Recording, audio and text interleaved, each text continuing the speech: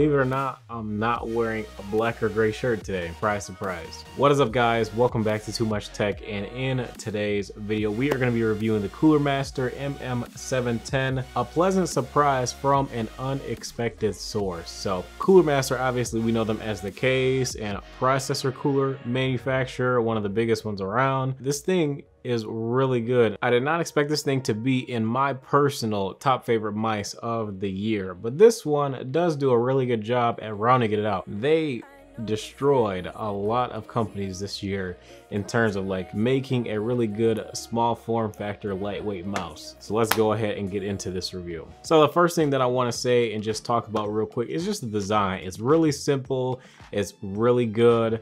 I think that the build quality is decent. When you squeeze it, it doesn't really creak that much. And you would think that it does because it does have a lot of really big holes cut into the mouse. And like I said, once again, this is a really small mouse as well. So this is gonna be really good if you guys are looking for something that's around the size of a Model O Minus or G Pro, but a little bit more comfortable, because this thing is a bit more comfortable than both the Model O Minus, that is, and the Logitech G Pro for me, because they have this little hump toward the backside of the mouse that makes it just a little bit more comfortable in the palm of your hand to give you just a little bit of extra support. I like how all the cutouts that they made are all in CoolerMaster's logo design, so that's pretty cool as well. The mouse 1 and 2 doesn't really wiggle from side to side that much, so I am really impressed with that, because that looks like it has been changed from some of the pre-production reviews of this mouse that I've seen. And the scroll wheel is really good. All of the buttons are solid. I do love the size and the feel of the side buttons. Hands down, like the perfect size. They're super easy to hit and you will never misclick them. Mouse 1 and 2. Side buttons. DPI. Mouse wheel. I think it's pretty solid. So I cannot recall exactly which sensor is in this mouse. I want to say it's the 3389, but I can't remember. So I'll throw it on the screen right here. It's either the 3360 or the 3389.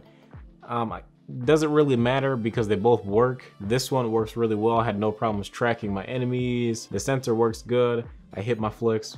Life is good with this mouse. Speaking of hitting flicks, the skates on this mouse are really good. I have no desire to feel like I need to change the skates. I'll say they're like almost as good as the Model O, and the Model O skates are pretty good. So I will say that this is basically on par with the Model O Minus. What's nice about this mouse as well, pretty similar to the G-Wolves Hottie, they do include an extra pair of feet in the box as well. So if you ever feel like you need to replace your skates, there is an extra set in the box. One of the best things about the MM710 is the stock paracord. That thing is really freaking good. Me personally, it's my #2 favorite paracord of this year. #1 being the Razer Viper, #2 obviously being this one. And it's not far off from the Razer Viper either, so you won't have any issues with this paracord. Obviously, just make sure that you use a mouse bungee and ensure the longevity of your mouse. Make sure that your cable doesn't snag at the end of your desk. Mouse bungees are dirt cheap too. They're like 20 bucks. I'll have it linked in the description below in case you're interested in picking up a mouse bungee to extend the life of your mouse and the cable. There's really only a couple of bad things about the MM710. So #1, there's no software available for the mouse just yet. So you have like all your built-in DPI settings like 400, 800, I think it's like 1200, 1800, and maybe higher than that. I'm sure it's higher than that, but I just played on 800 because that's the closest that I could get to 1000 without going way higher. So that's kind of unfortunate. I couldn't fine tune and dial in my perfect DPI, so I had to mess around with my in-game sensitivity, which is fine, I guess. I wish it just didn't have to. And I assume that the software is going to come out when they come out with the MM750 or 810 or whatever, the RGB version. Speaking of which, there's no RGB, so not until the new one that comes out in December, and we'll probably review that one as well because it has RGB, so why not? But yeah, other than that, I mean, for the, I think, $50 price tag that this MM710 is, it's a really good deal. You get an extra set of feet in the box. You get a nice compact size mouse that is super comfortable and lightweight It weighs in at about 53.5 grams on my scale. I really have nothing bad to say about the MM710.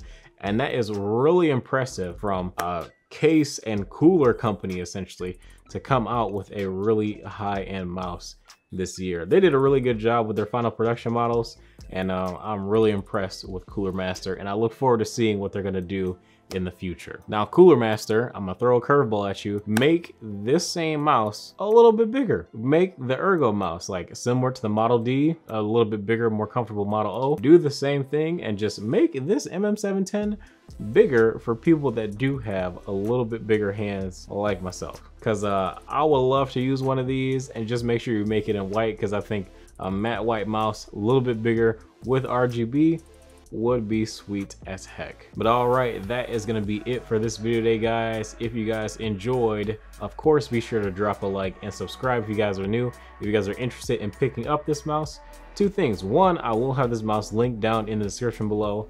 Amazon, obviously, all these products we pretty much pay for out of pocket, just like this one. So help the channel out and buy the products using our link if you're interested in them. Second of all, we are running a giveaway as well this month. This month we will be giving away this CoolerMaster MM710, and I think it's a really good giveaway too, because this mouse, as I just said, is pretty nice. So one of you lucky people will be able to win this mouse this year. But to end this video, I'm going to show you guys some gameplay of me using the MM710. This thing is a beast. Hope you guys enjoy. But of course, drop a like once again and subscribe if you guys are new. Turn on that bell to receive post notifications. Super easy, it doesn't take long at all. Just go ahead and do it and get us to 5,000 subscribers. Another thing too, want to thank you guys for the huge support on the channel over the past few days as well, with the Alienware videos, the Powerade controller, and all the other videos that you guys have been watching and subscribing to the channel. So welcome all new subscribers, and thank you old subscribers for supporting the channel. All right, I'll see you guys in the next video. Subscribe, hit that notification bell, enjoy the gameplay.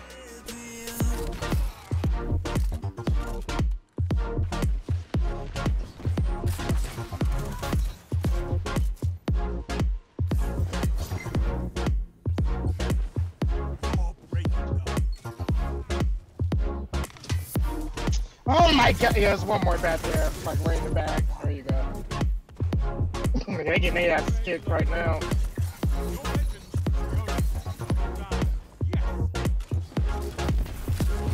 Really?